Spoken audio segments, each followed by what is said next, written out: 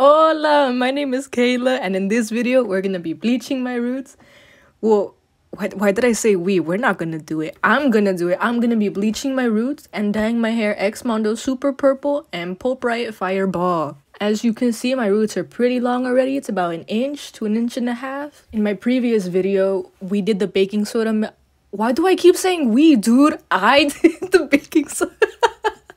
I did the baking soda method on my hair just to remove the previous colors that I had. Here I mixed a 1-to-1 ratio of BlondMe bleach powder and its corresponding developer. I sectioned my hair down the middle and then I divided it into 3 sections each side. I kind of use it as my guide, start with the back at the bottom and work my way up to the front, just making sure that I only get bleach on my roots and that I don't apply it to where it's already been bleached before, because then breakage could happen and we don't want that. I want length. Dude, and let me tell you what happened to me.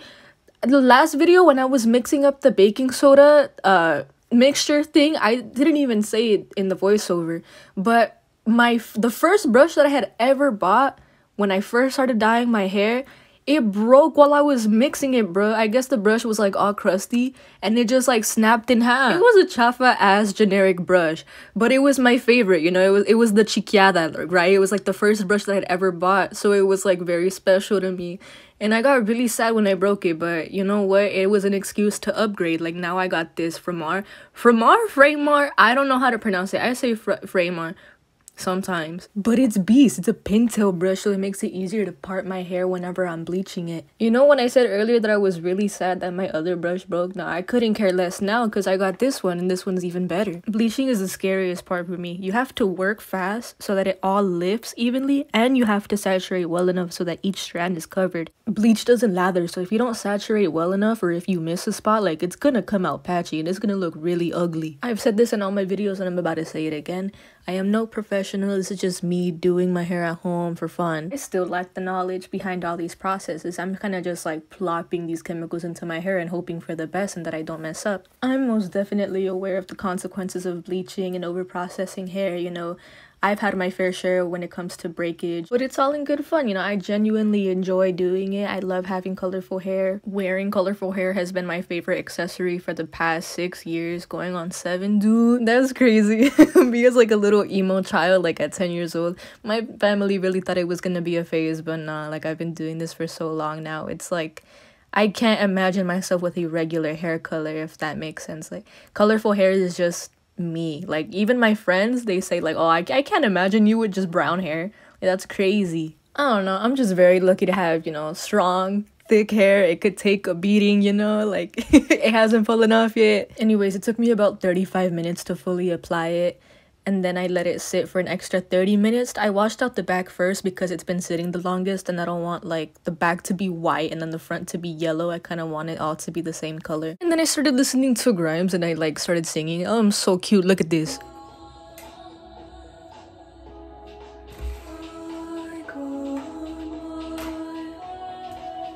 Bro, you know what that reminded me of? J-Lo can't sing! Mariah! Anyways, this is how it turned out. My hair is a nice, or at least my roots are a nice piss yellow color. Oh, I love that shade. That's my favorite type of yellow. It looks really ugly because of the blue that I had and it wouldn't come out, but there's no way in hell that I was gonna bleach it again.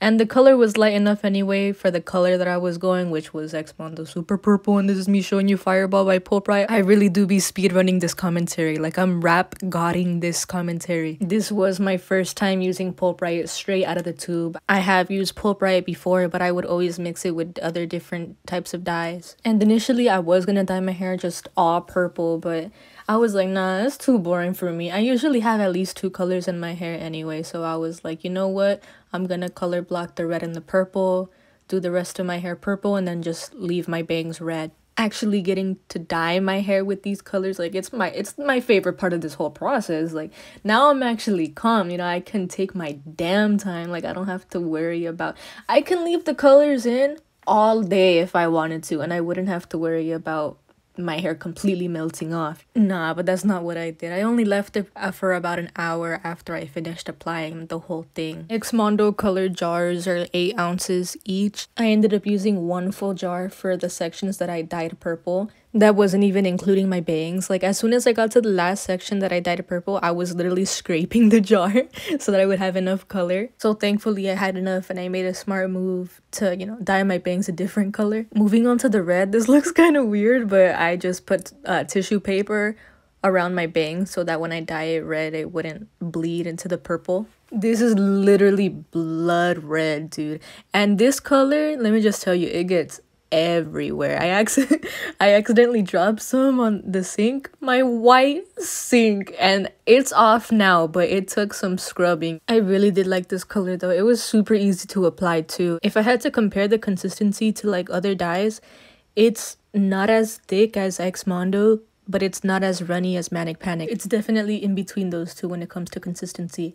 And let me tell you, dude, the smell, oh my god, the smell, Pulpriot smells so good.